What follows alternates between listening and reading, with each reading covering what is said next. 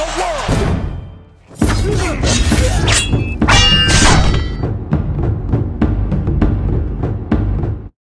What's going on, you guys? Quick video. Terence Crawford explains why he's the best fighter in boxing. Check it out. Do you care if people call you number one? Is that important to you? And do you think it is a real tough era to separate yourself from some of these guys? Well, I actually know I'm number one. There's no ifs, ands, buts about it. You know, I've been number one for years in my eyes. You know, and when you ask any diehard boxing fan, they'll say Terence Crawford number one. You know, in a way, he's looked good in his fights. Canelo looked good in his fights, except this last one.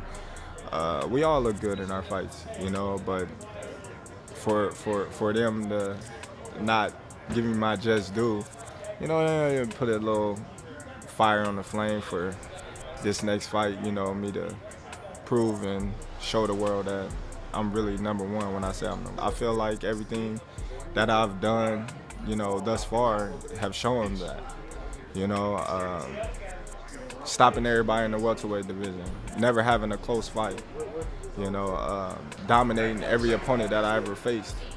You know, I think that's, you know, showing that I'm number one, you know, moving up weight divisions and conquering them one after another. You know, I feel like that, you know, go hand in hand with being number one pound for pound fighter in the world, you know, not just fighting in one or two weight classes and, you know, getting a win.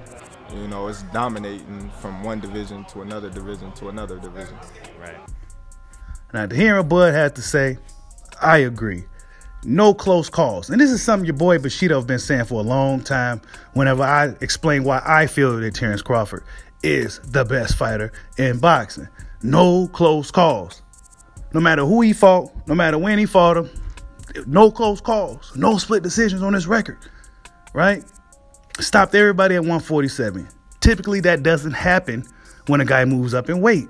The knockouts tend to decrease. It don't matter who he's fighting, okay? Guys like to downplay his opposition at 147. I'm not even about to get into all that, all right? Usually when a smaller man moves up in weight, it is not as easy for them to stop these guys like they've been doing. But Terence Crawford is one of these dudes that's been stopping these guys.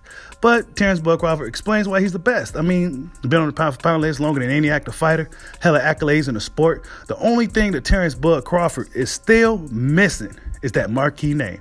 And that name is Errol, the Truth, Big Fish Spence Jr. Like, subscribe, holla at your boy. Peace out.